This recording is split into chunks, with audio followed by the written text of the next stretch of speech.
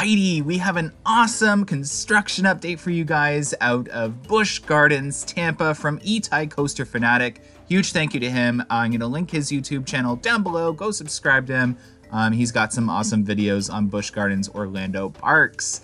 And he also reacts to some top 10 lists, so if you're in for some humor, definitely go check him out. But anyways, to Gwazi. So as you can see, one of the lift hills has been removed, or half removed from what I'm hearing, and the other has not been touched yet.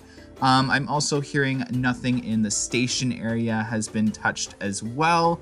But there's definitely a ton of track removal going on. It looks like, and I'm not gonna say for sure, because again, this isn't my home park, I'm not there, I'm not watching in detail, but it seems like they're removing one half of the coaster currently. And the other half is staying untouched. That's what it looks like to me. I'm also hearing rumors that the crane that is building Tigris is gonna head on over to Gwazi and help build that. That is a 300 and something foot tall crane. My knowledge of Yukon Striker is they only bring in cranes with a certain height that can build the ride. So I'm definitely starting to believe that the rumors of it being taller than Steel Vengeance might be true. But again, I don't have any inside information on this coaster, so please take that with a grain of salt. But from what I'm seeing, from what I'm expecting, the park's been doing well. Busch Entertainment, SeaWorld Entertainment, they've all been doing really well. So they have a lot of money to play with. So as you can see here, this one lift hill is untouched, but the lift hill in the distance has been 3/4 removed. And as you see right there, the structure kind of removed. So that's really cool to see. Finally seeing action at Gwazi is awesome. Lots of people covering this. I definitely suggest checking out Midway Mayhem. He's got really up-to-date updates on the coaster as well.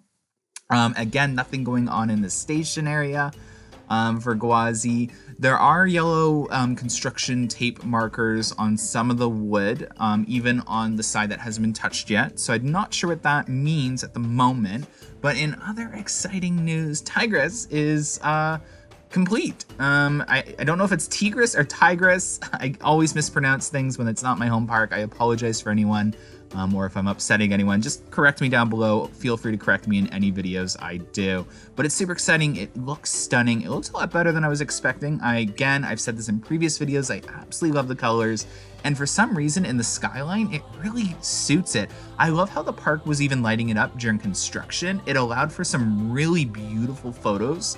And it's gonna look awesome. I know that Busch Gardens is gonna like push it over the top with theming. I can tell that by the fact that they were just lighting it up at night.